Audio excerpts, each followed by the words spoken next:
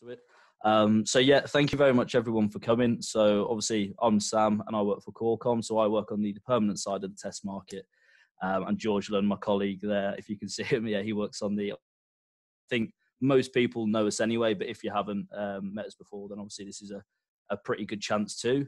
But like I say, I've got 4 really, really good panelists here. So without sort of further ado, what I'll do is I'll pass over so they can introduce themselves, and then we'll get stuck into the first topic. So Beth, if you'd like to introduce yourself.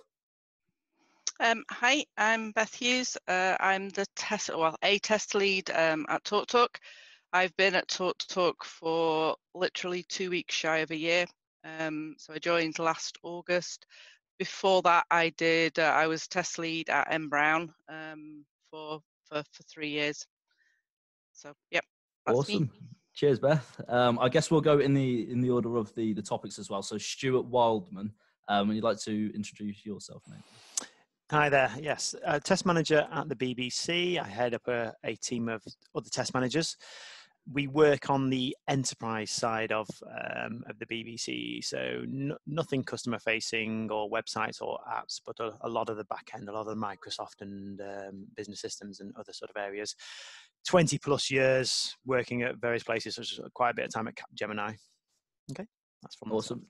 Cheers, Stuart. And I think so. Next would be Leigh. Leigh, I think a lot of people know you anyway, but would you like to introduce yourself, mate?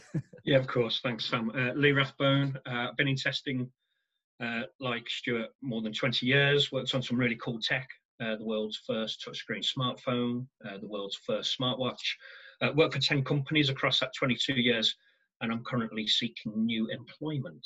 So I can't tell you what company I work for because I left them last week. If anybody wants anyone, get in touch. But yeah, cheers for that, Leigh, mate. But yeah, last and by no means least, Stuart, if you'd like to introduce yourself as well, mate. Yeah, cheers, Sam. Yes, I'm Stuart. I'm principal QA at a company called Dunelm.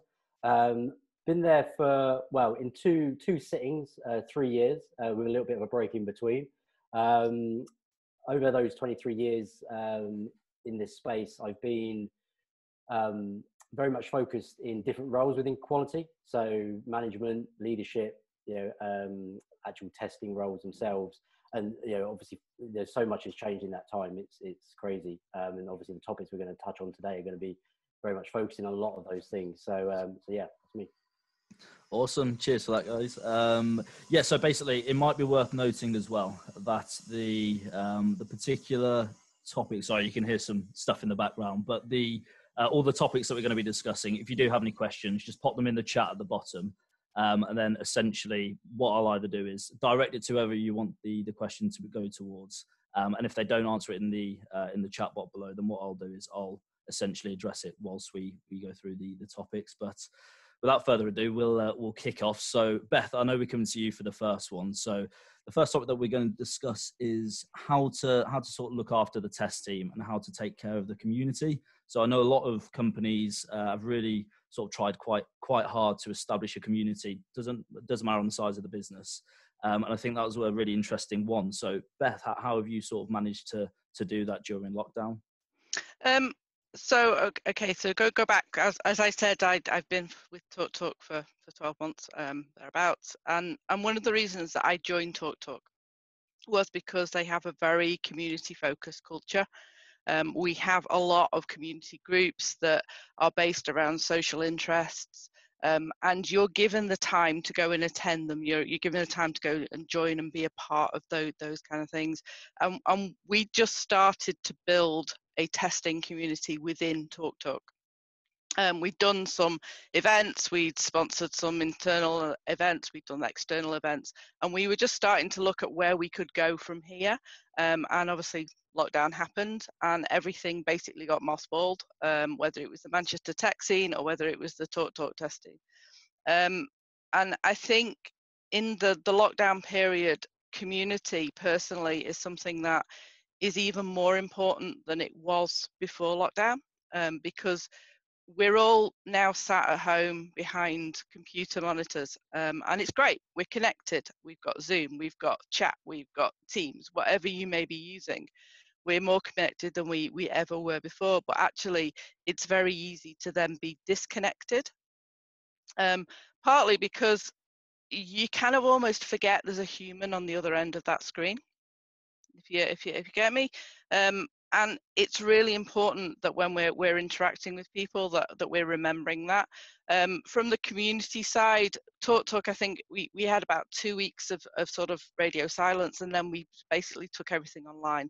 And the Talk wider community have been great, because we've had everything from Mr. Motivator in the mornings, right through to cook-alongs with the hairy bikers, and just keeping that fun alive, which I think is something that gets lost.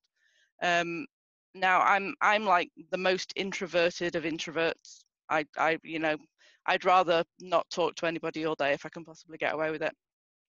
But I still miss that community. I still miss that free flow of ideas. And what we're looking at is how we can bring that back within the testing community, specifically in Talk, but also in sort of the wider area, and things like this. We've gone online. We're adapting. We're changing. We're looking at the different ways of doing it. And one of the things that we've been doing is actually having a quarantine postal exchange, just to keep that fun element, because you're never quite sure what the postman's going to bring you. It's like Secret Santa, essentially. And it just keeps that human side, which I think you get from the kind of the community. From the bit I always enjoyed was actually the bit where you had the beer and the pizza afterwards. It wasn't necessarily sitting and listening to the talks, because I'm sure we would all say they do get a little samey after a while. There is only a certain number of topics that we can cover. And I think at the moment there is a big danger that people, because we're isolated, because we're sat behind our monitors, that we actually lose that bigger picture. We lose that identity, and you return almost to that siloed way of thinking, which we need that space to retain that identity, to be creative in how we're engaging with each other now. And I think I was going back to say that the sort of the way that we communicate with people is something that we all need to be very aware of, particularly if we're leads, mentors, coaches. We all are on here. We're all leaders in some way, whether we have direct reports or not. And I think we have a big role to play in understanding the pressures that are going on behind those screens now, and making sure that people are okay doing that health check. If I'm in the office and I want you to do something, I'll look across. I can see that you're overwhelmed. I can see that you're in the middle of something. I can see that 15 people have come and talked to you in the last 20 seconds. I know that actually if I go over to you and go, "Oi, Sam, I need," you're either going to break down, shout at me, or totally lose the plot on whatever you're doing. But now that I'm on Slack, all I know is there's a little green dot in the corner that says you're available. I can't see what you're doing. I can't see that, I don't know, the dog's just been sick downstairs, or your kids are playing up, or you're worrying about something, or you're in the middle of the report from hell and you're trying to work out all that information.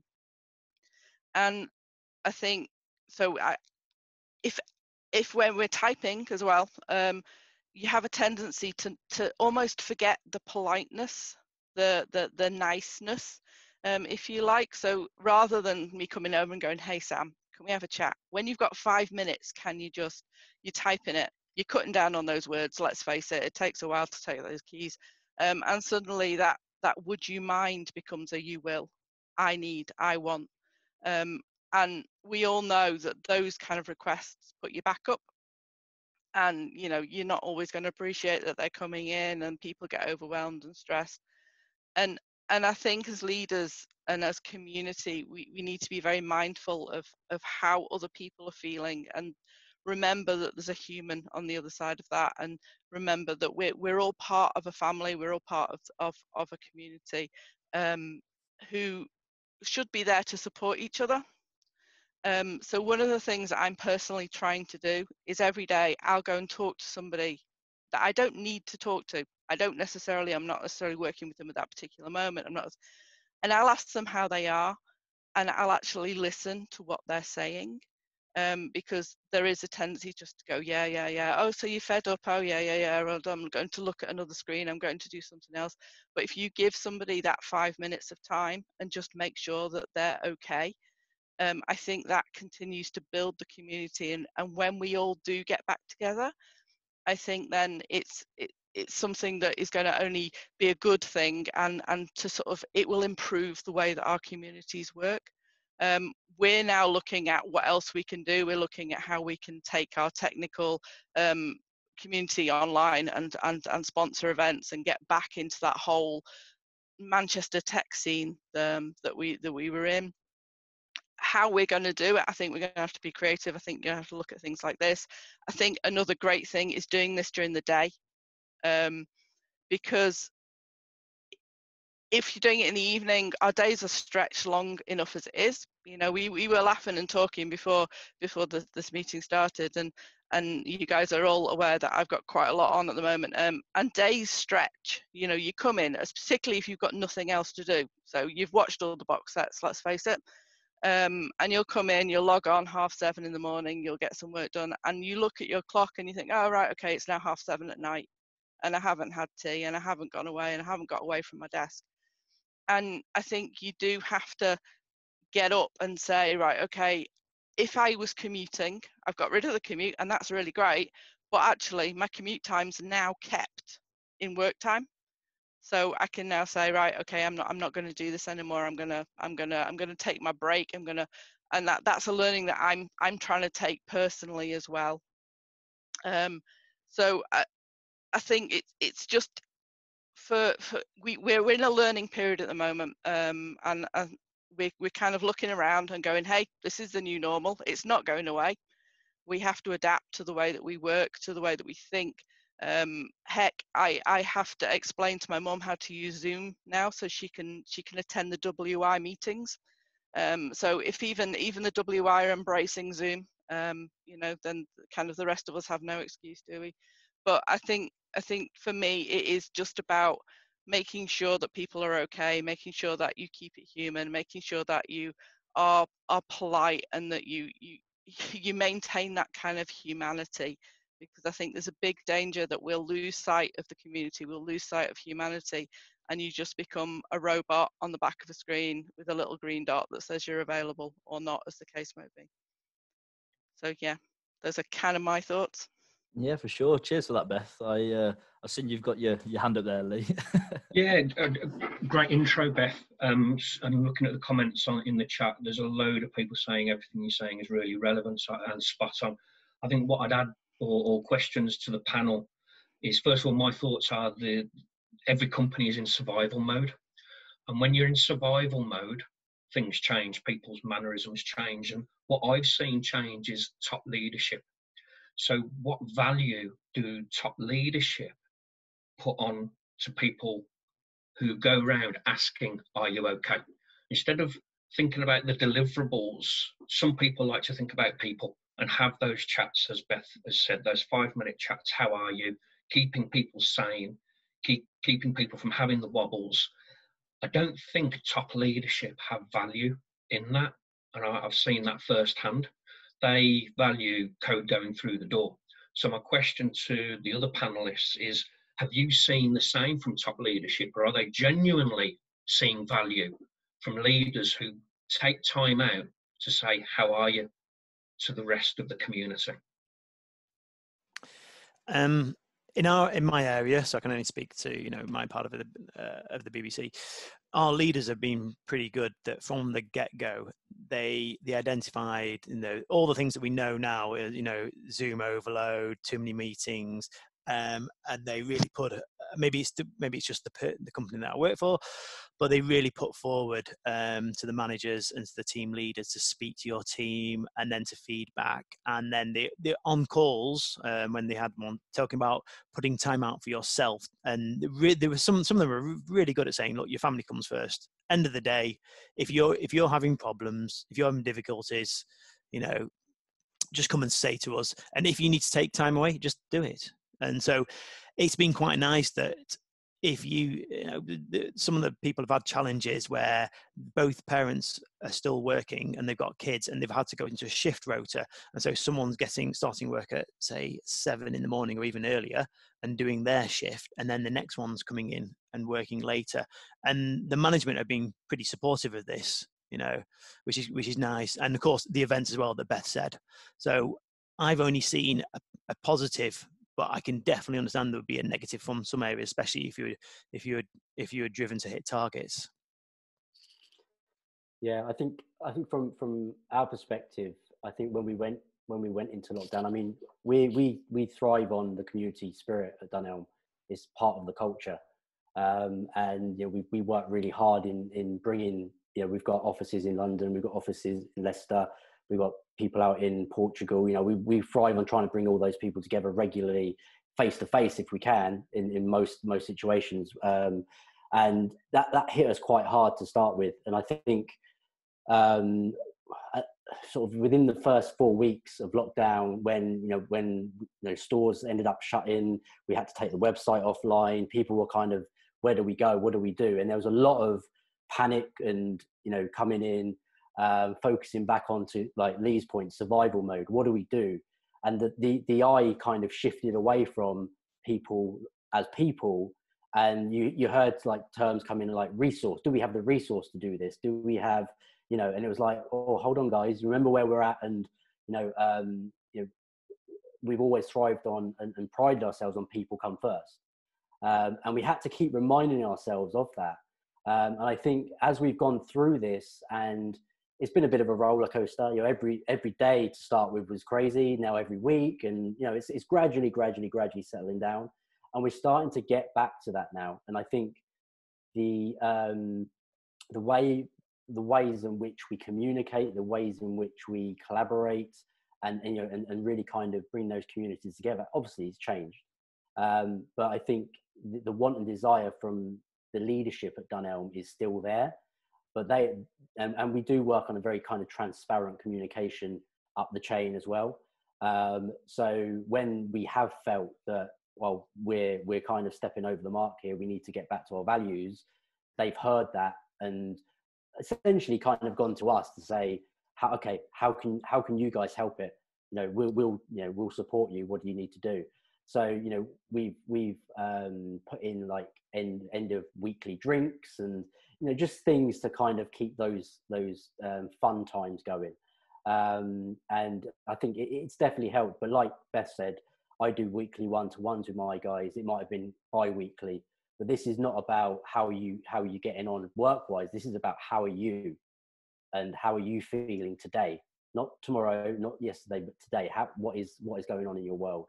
And I've learned so much from that. I've learned, I've really got to know all my team so much more just actually over the last few weeks. Even though I thought I knew them really well, it's crazy the things I now know about them. Some good, some bad, but it's amazing. So it really is like there's pros and cons to all of this, and I think definitely. Yeah, for sure. Cheers for that, everyone. It was really good thoughts. I think going back to it, so I know this is something that's definitely stayed with me, especially since we've been talking quite a lot about the event and everything, Leigh. But when you say go into survival mode, I think it sort of leads quite nicely onto the next topic. So the next topic is how coronavirus has affected, and obviously we know that with you, Stuart, it has, Stuart Wildman, that is, sorry, Stuart, you have been affected quite a lot in terms of delivery due to coronavirus and going into this survival mode. So how has it sort of affected you at the BBC?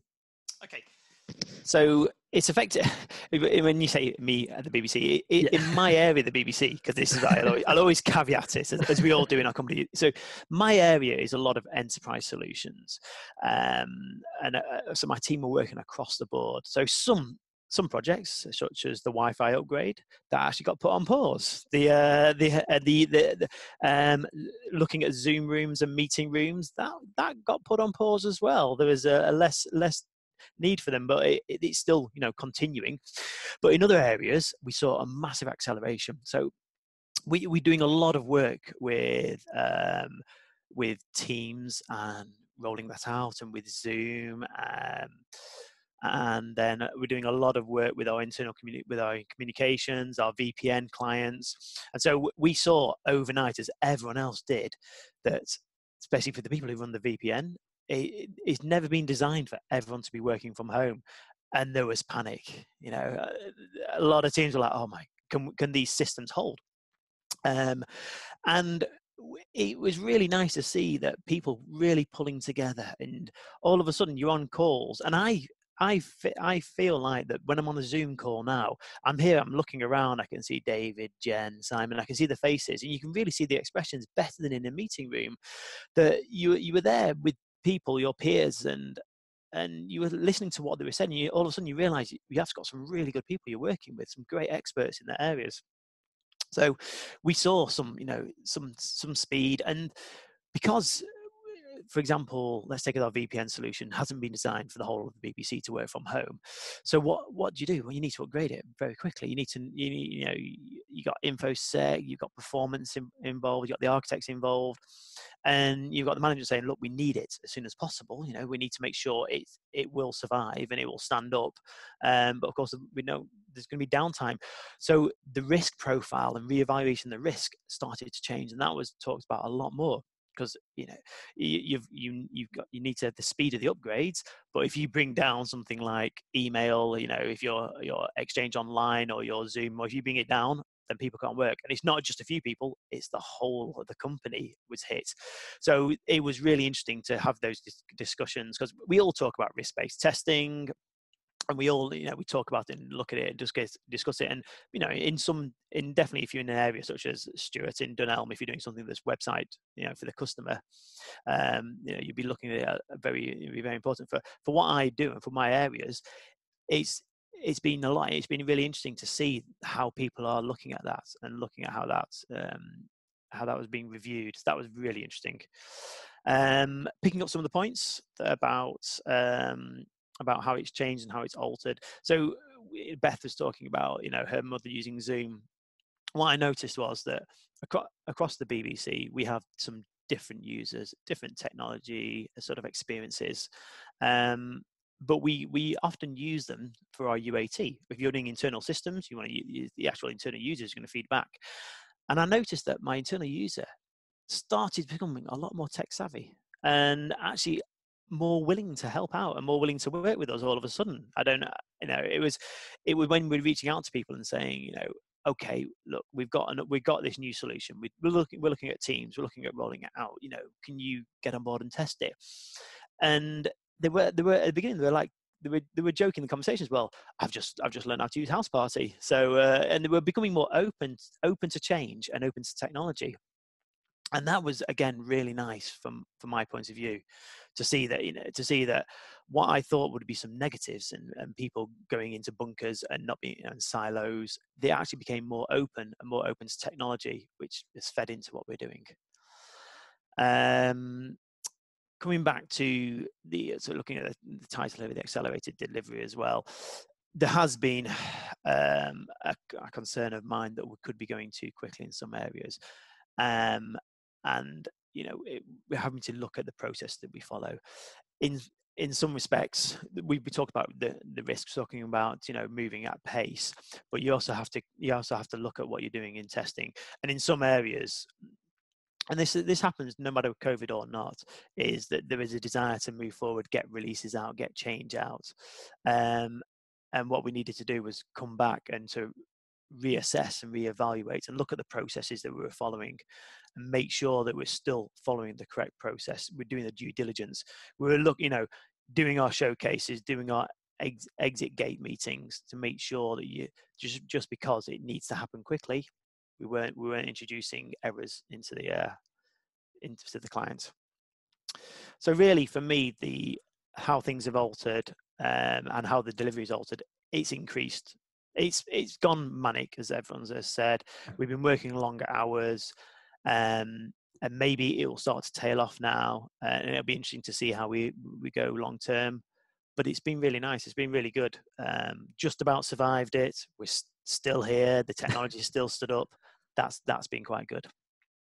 For sure. Cheers for that, Stuart. I'm going to go to the other Stuart, because I know that since since lockdown, especially with Dunelm, I know you've sort of moved over towards more of a what's the word? I guess more of a focus onto your sort of tech platform and your digital presence. How has it affected you since coronavirus first came in? Yeah, so I think, so for those that don't know, we actually re-platformed the Dunelm site back in October last year. So it was around about a 12 to 18 month project, where we went from an IBM WebSphere commerce platform that was old, creaking, to an in-house built microservice, all bells, whistles, all the good, techie talk stuff, right? And our biggest concern when we launched that in October was, how is it going to stand up to our Christmas peak sales? And that was always a problem for us. Christmas peak sales is always a problem for us. So we were focused purely on that, how we get over it. And we flew. We were so amazing, right? So we put in all the performance testing up front and all this great stuff. The architecture was sound. And come out of after Christmas peak, and we were like, okay, right, now let's carry on developing the platform, doing all this great stuff. Oh, COVID's here. And then it was kind of like, we realized very, very quickly at that point that whilst we'd built a platform that could handle our what we knew our customer behavior was like at that time and the volumes, we had no clue of what this world was now going to be. We shut down our stores. And I remember the day we shut down our stores, we were all the guys in the digital space were going, oh, we're cool. We've got our website. We're still going to make money. And at the same time that evening, we got a message to say, guys, we're taking the website offline. And we were like, okay. But then reality kicked in, that our warehouses weren't set up for social distancing. We couldn't safely deliver any of our products. So whilst the website could deal with it, our downstream systems couldn't. But then we had to try and maintain the presence that we had out there in the market to say, don't worry, guys, we're coming back. We just need to do this. So we had to very quickly adapt our offering online to just be browse only. And then within 48 hours, bring it back up so that only supply products of a particular nature that certain couriers could handle. And it was really, it really brought to light how, whilst we developed a platform we thought was really robust and great, it enabled us to actually flex really quickly as well in areas we didn't realize we're going to have to flex it. We never thought we'd have to switch all these products off because we couldn't deliver them. It was never a thought when we were building the platform. But then another kind of dawn, there's something else dawned on us, in the fact that, oh God, we're the only selling platform Dunelm has now. So all of a sudden, all our store traffic is going to come to our site. What is that going to mean? So we spent a lot of time studying our customer behavior, only to now just be like, we have no clue what this is going to do. So we obviously had to really kind of adjust really quickly in that space. And some of the legacy tech that we still had on the platform, that we were like, over the next X months, we will gradually roll that off. We're fine. We've got plenty of time. All of a sudden become that much more important, because we knew there was no way it was going to handle the additional traffic coming through. So we had to really pivot really quickly. And luckily, we built our speed to production with our pipelines and our CI capabilities, to handle to get stuff out quickly. But the volume of change that was going through, and coming back to Stuart's point, we felt like we were actually moving too fast in some instances. And I've always been an ambassador of slow down to speed up. And it was one of the things I really encouraged the guys to do when I rejoined Dunelm, because they were just trying to move too quick on everything. So we had to try and think of those things again, and performance became that much bigger piece of the pie for us at that point. Even though it was very important, it became that much bigger. So we've learned a lot with that. And I'm pleased to say that we survived, and the platform is thriving. If we were on the old platform, who knows? I don't even think we'd have got past day one, in all fairness. So if COVID had hit 6 months before, we may have been having a different conversation right now. But it's opened our eyes up to a lot. We can handle the change, but that change and that pivot is really, was really hard.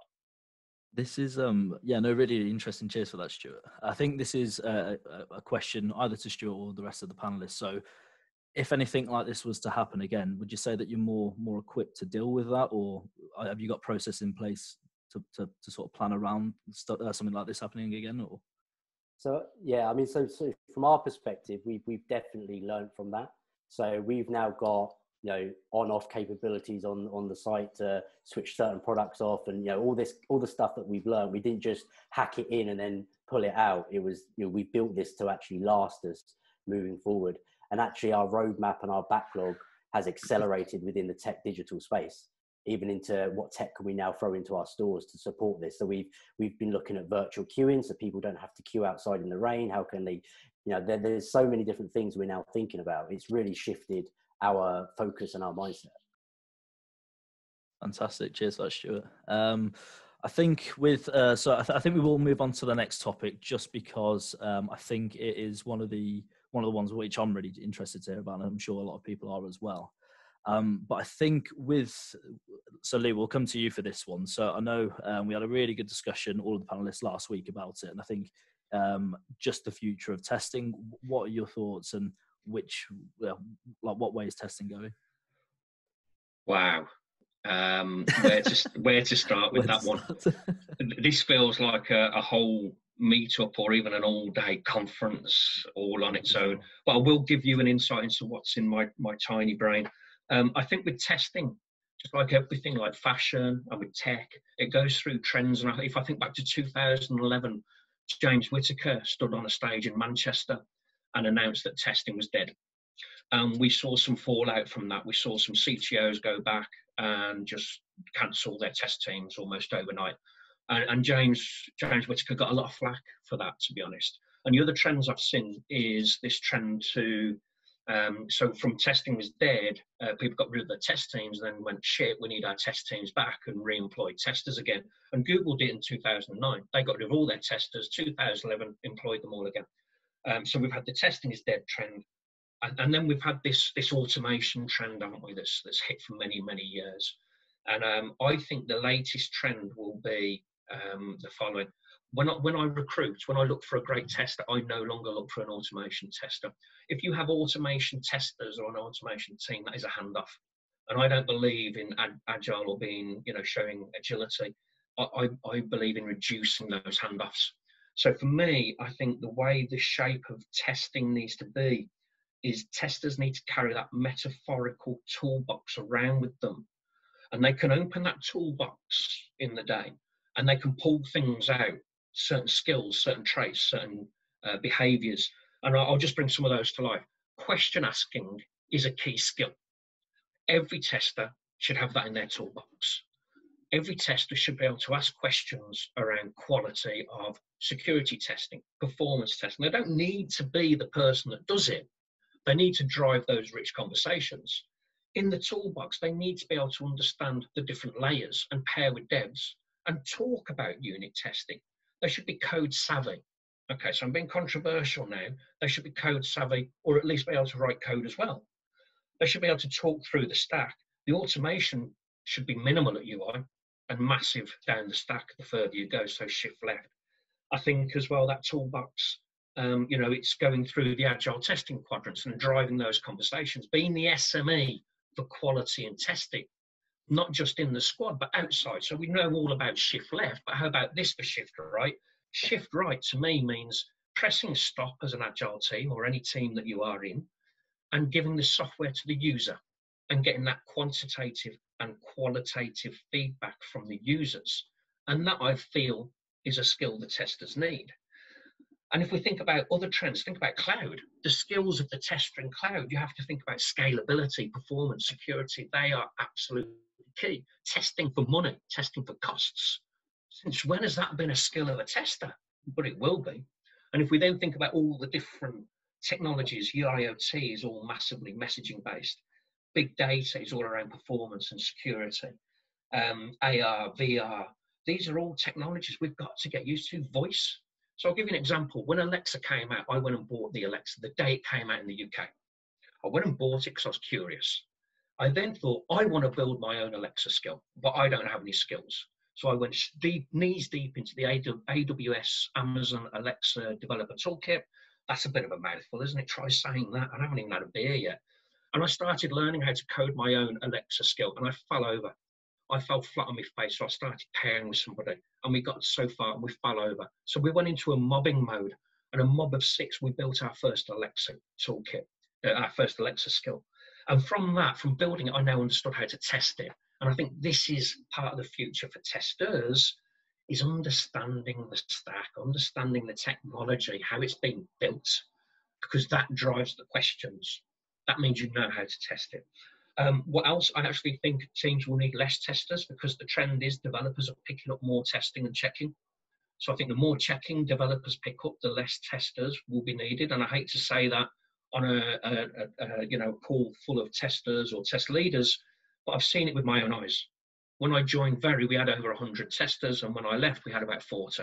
It's no coincidence. The reason being, the tools are changing. The reason being, devs are picking up those checks because they know they've got to build checks into the microservice pipeline or through the API or around their unit checks.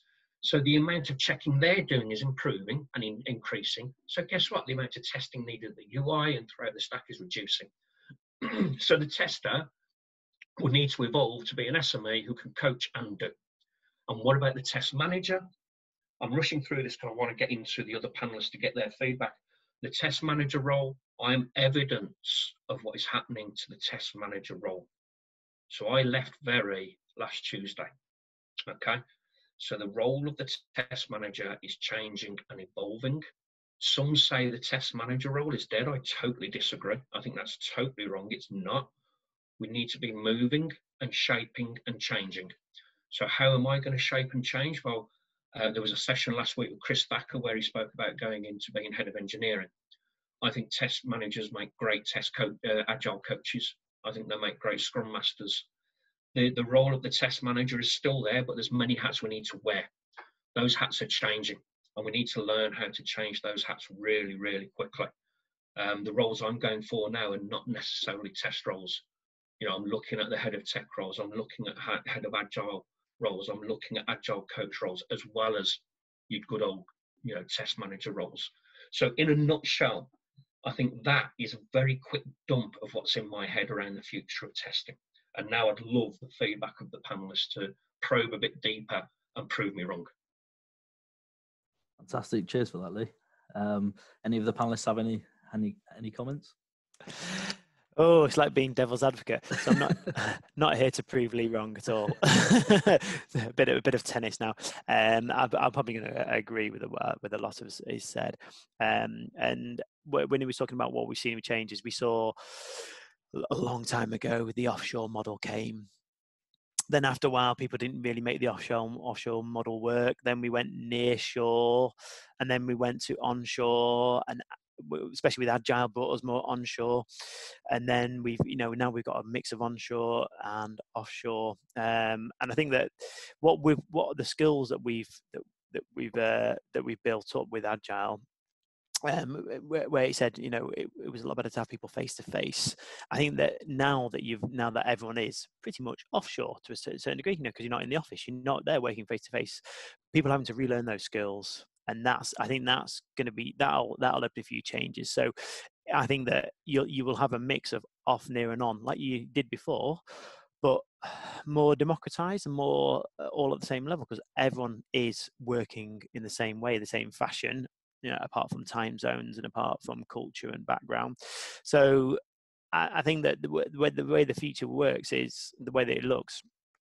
I think that it's opened up the teams. It's opened up the agile teams to people from different areas, which people would automatically, oh my gosh, it's negative. They'd be going for the cheapest option. But we've already learned that the cheapest option didn't work. That's what the offshore model was driven back in my Capgemini days. Hopefully no one's on there from Capgemini, but the offshore model was all about getting to the clients and giving them the cheapest price. And then we realized it's all about quality. And now all of a sudden, I'm sure that Leigh is quite possibly applying for jobs in London, Bristol, Birmingham, Bolton, all over, because if you are working from home, I've talked to people, recruiters, and I've seen that now companies are starting to say that location doesn't really matter. You know, especially in the short term and even in the long term, you'll be able to work from anywhere. So I don't know what others are thinking about that sort of location based. Cheers for that, Stuart. Stuart or Beth, any comments to add? So yeah, I think coming back to Leigh's comment about, you know, the toolbox, I think this is how I've seen the role change massively over time, and that, you know, that some of that is moving into more agile ways of working, and, you know, the adoption of the iterative type approach to fail fast and this kind of thing.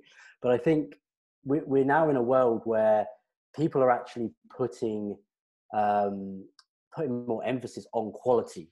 So, and testing is part of that. And there's, you know, conversations are part of, you know, how we build quality in early, having, you know, collaborating and stuff like that. And I think, you know, from you know, what Leigh was saying, that, you know, the role of what would normally be the tester, i.e. you test the software, tell us where it's not working, is now around how we build quality in, and really championing that with our engineers, our product owners, our stakeholders, and really getting people to think about those things more and more.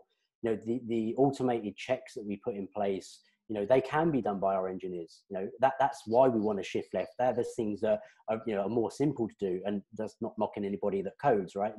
It's fact that, you know, if you can code, you can write these tests. These checks. So I think the real benefit then comes from exploratory nature type testing techniques, really building and architecting solutions that are testable as well. And that's a real big thing that we focused on, is how do we build for testability? So ensuring that the guys are involved in those architectural conversations, whereas before it just been, here's a diagram of what it looks like, crack on. You know, now they're involved in those conversations, and the forefront of that is how we would test it. So I think, you know, naturally those things are going to evolve more and more. Yes, you know, naturally I think there will be less sort of pigeonhole testers, if you like, but but I think the evolution of their skill sets with the mindsets they already carry. I love this world, right? I keep saying to my guys, the world is your oyster, because the breadth of knowledge you can gain in this space, you can turn your hat to anything. You can move yourself into a DevOps engineer role. You could go into engineering. You could go into coaching. You could basically do anything you want, right? So don't ever think that you're not going to have something to do in the future, because absolutely you can. And I think that's something that's really important to remember. The breadth of knowledge we have and learn through testing and QA is so vast. It's crazy. For sure. Cheers for that, Stuart.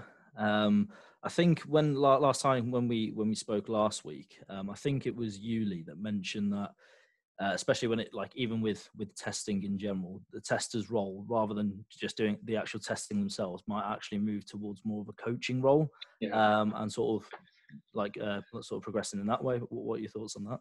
Yeah, so I think that the test coaching is key. So stop me if this sounds familiar to anybody who's been dropped from a waterfall to an agile world, but we grab up a tester from a waterfall world on a Friday, and on a Monday we go, right, you're going into this agile team, we drop them in, and all of a sudden they go from being, I don't know, let's call it a functional manual tester, to an agile team where everyone in the agile team expects them to know everything about testing. They need to be a test manager, a test architect, a test performance tester, test security tester, test automation tester, anything that has the word test in it, they're meant to understand it. And the reality is, they don't, because I've not met a single tester that ticks all of those boxes in all my life.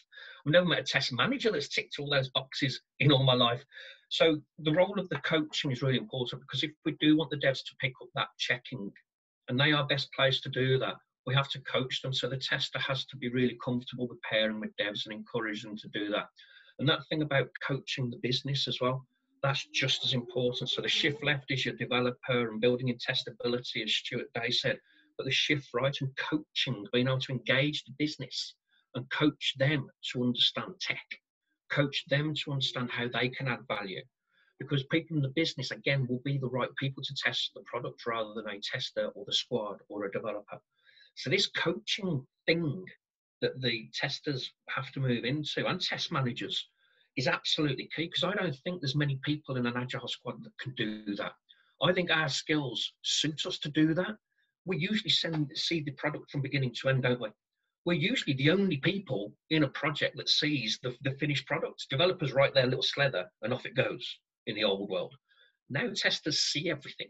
Because our skills are around question asking, I think that breeds the coaching role. And my prediction will be that maybe in 3-4 years' time, testers' hands-on testing will probably be in the 20 to 30% mark.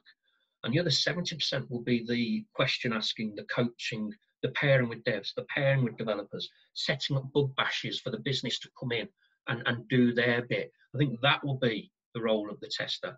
You know, understanding, becoming that T-shape as well. Be a tester, but understand everything else that's going around you.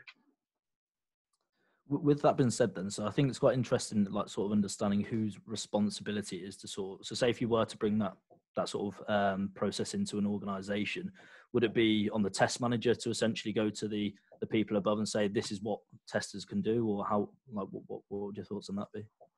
I think test managers, part of the test manager role is to sell visions. We have to be salespeople. I'm forever selling ideas and selling change. And yes, to take the other people in tech on board, because when people's roles change, you can't just do it in silo, because that's what usually leads to failure. You've got to, you know, communicate, sell the new vision, explain the why. Why are we doing this? It's because software is so complex now. A tester can't be held accountable for quality. It's the whole bloody team, right? So that is a message. So the why is it's complex. The why is testers don't have all the skills, but they can definitely own the discussion and be the champion. As someone said earlier, someone said they need to be the champion. I think it was Stuart Day.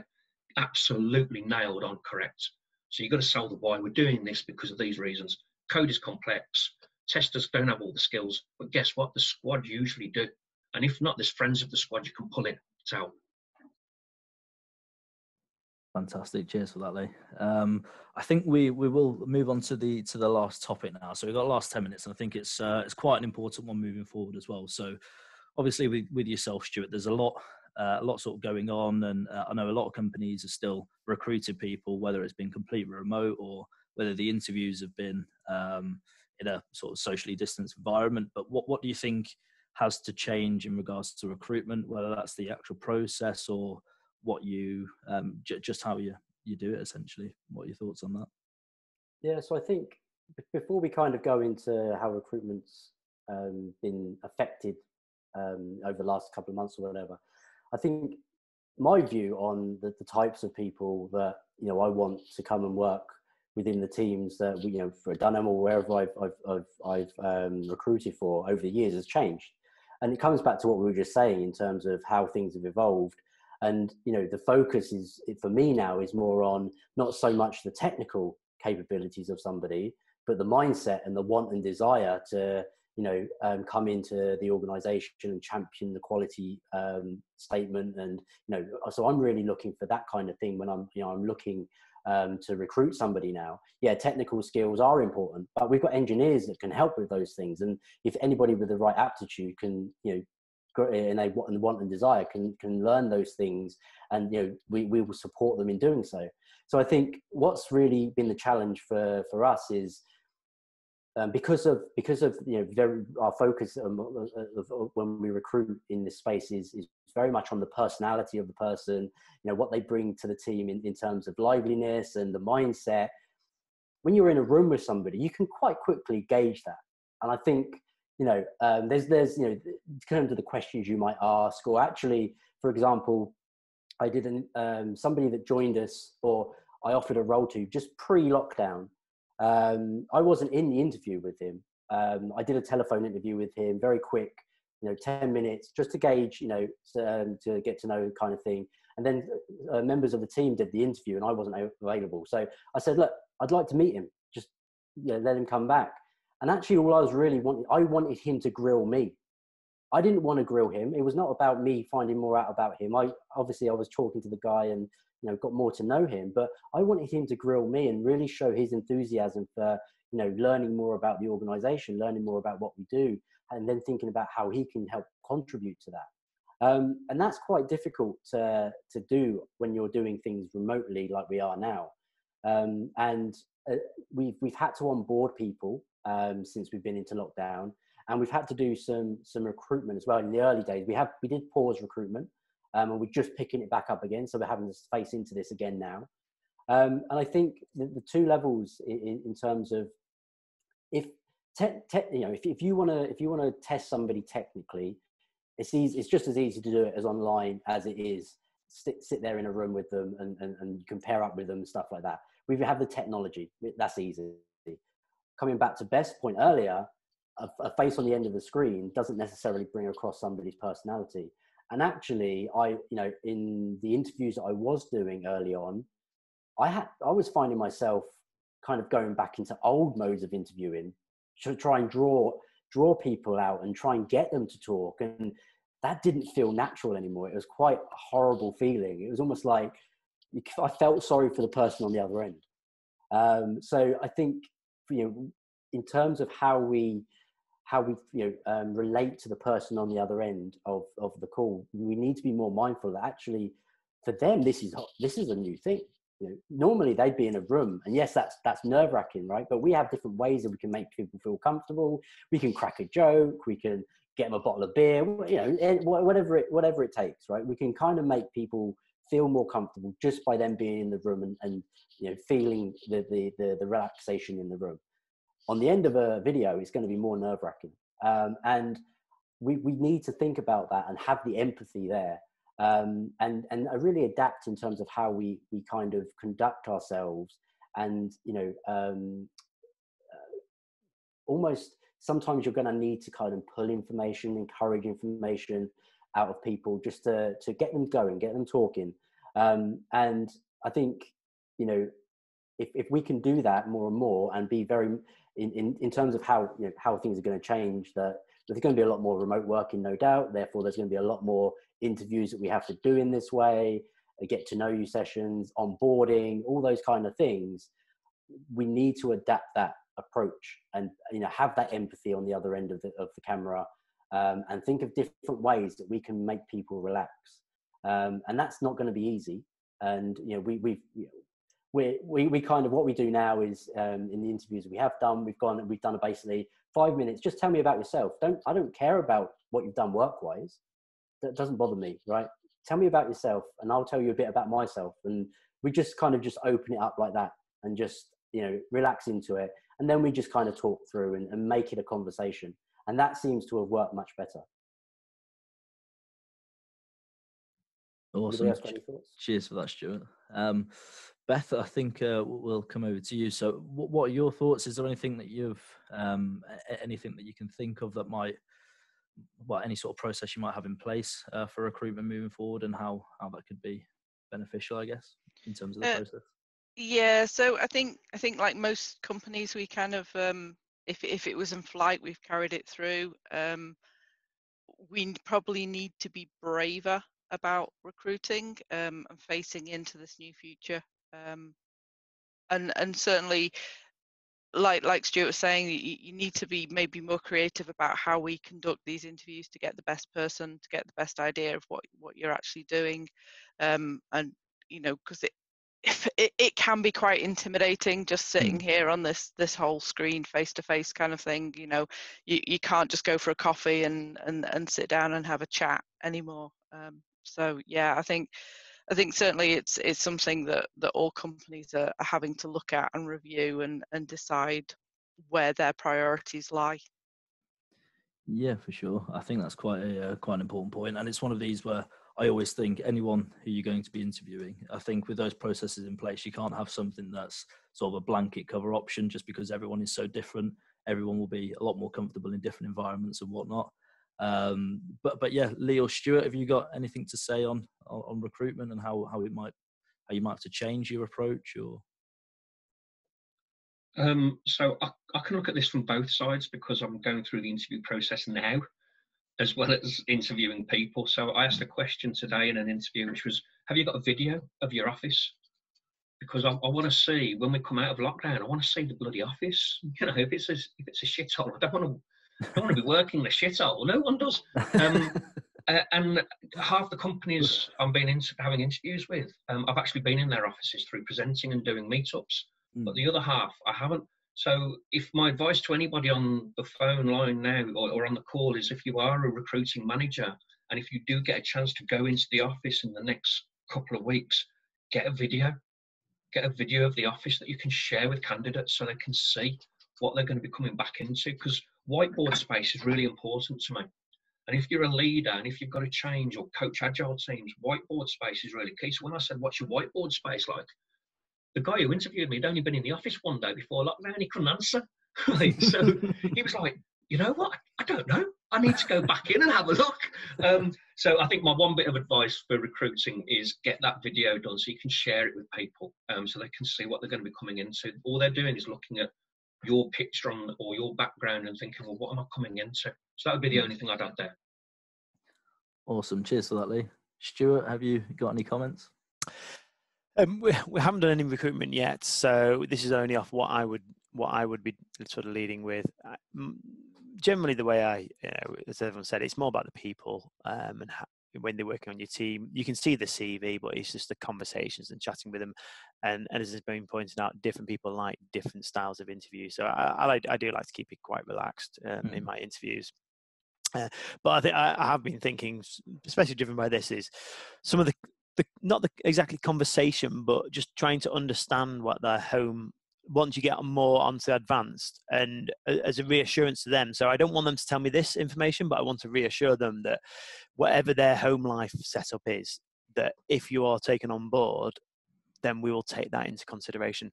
So in the way that you should, you can't ask, and you should never be asking different questions, and just having a blank CV is a really good way to do it. So you don't, and you only understand and judge them on the merits.